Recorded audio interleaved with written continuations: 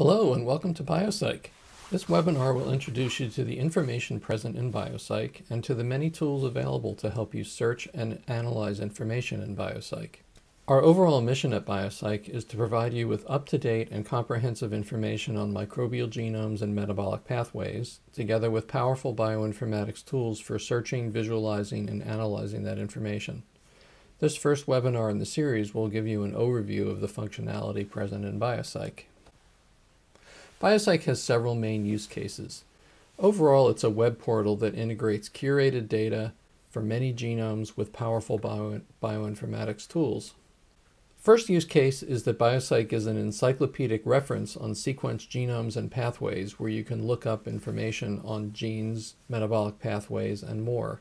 There are 56 curated databases listed at the URL here, and overall the contents of BioCyc are derived from curation of 95,000 publications.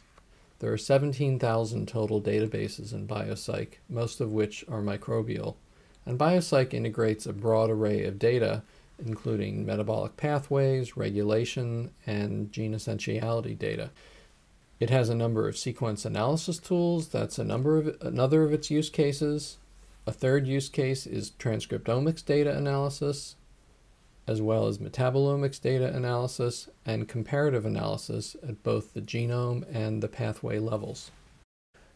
Here's the overall process that we use to create new pathway genome databases, as we call the BioCyc databases. It combines import of information from a variety of databases with computational inferences.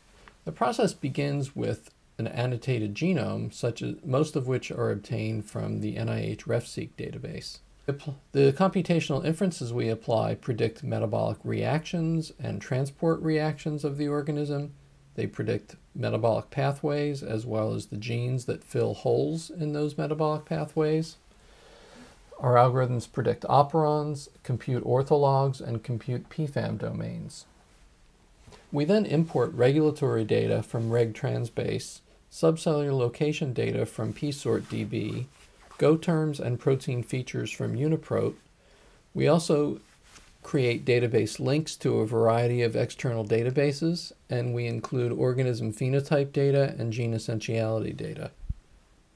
All BioCyc databases contain these computational inferences and contain some imported data depending on which data are available for a given genome. That gives us a basic Tier 3 database, as we call it. Then, for selected databases, we'll apply curation to yield either a Tier 1 highly curated database or a Tier 2 moderately curated database. Among the tasks our curators perform are importing additional protein functions from UniProt, performing literature searches to find new gene functions and pathways that are entered into the database, authoring mini-review summaries of genes and pathways, updating a variety of database fields such as gene names and synonyms and activators and inhibitors of enzymes, entering new enzyme reaction associations, repredicting metabolic pathways and reviewing the predicted pathways, reviewing and extending transporter and transport reaction associations, and defining regulatory sites and interactions. Our most highly curated database within BioCyc is the EcoCyc E. coli database, which has been derived from the curation of 38,000 publications, and it contains a wide variety of information, from gene ontology annotations to protein features to multimeric complexes to regulation of gene expression. Now, in the encyclopedic reference use case, BioCyc provides extensive search tools to help scientists find the information they're looking for and extensive visualization tools to speed the assimilation of the information that's found through these searches. BioCyc provides a variety of genome informatics tools, including gene, protein, and RNA search tools and genome site search tools. So the user can search for genes according to this large number of fields. There's a gene information page that lets the user retrieve the nucleotide sequence of a gene or genomic region or the amino acid sequence of the gene product. There's a transcription unit page that shows regulatory sites and interactions. There are blast search, sequence pattern search, and sequence alignment tools. There's a tool that will map SNPs to the nearest genes and show effects on translation. And there's a genome browser that can zoom from the full chromosome in one screen to the sequence level. It has a comparative mode and a tracks facility. It enables omics data painting, and it can produce a genome poster.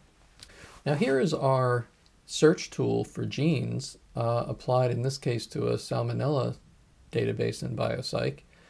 And essentially it lets the user specify any combination of these different fields to search by the protein, the name of the gene or protein, its sequence length, its map position on the chromosome, which replicon we want to search, as well as these other searches such as searching by PI or molecular weight or small molecule ligand.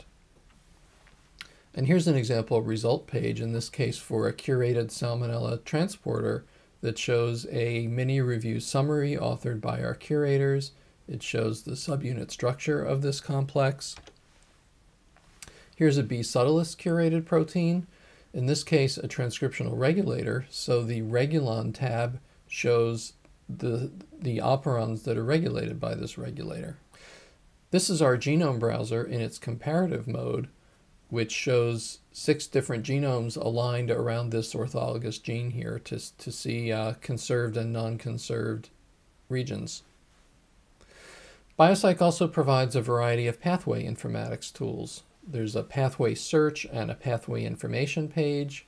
One can customize pathway diagrams for publication and create personalized multi-pathway diagrams.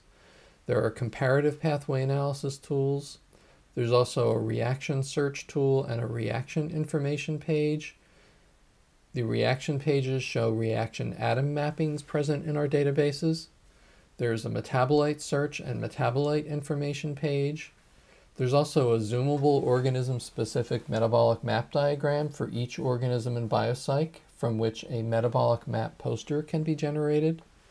There's a metabolic route search tool that computes optimal paths from a starting metabolite to an ending metabolite, and it's possible to execute quantitative metabolic models through BioCyc.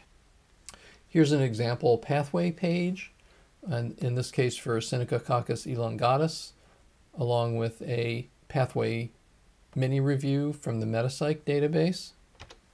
And here's a metabolite page for arginine, again in Synechococcus elongatus, that shows all the reactions in this database involving arginine, both that consume and produce the compound. The next webinar will introduce you to BioCyc tools for omics data analysis and analysis of object sets.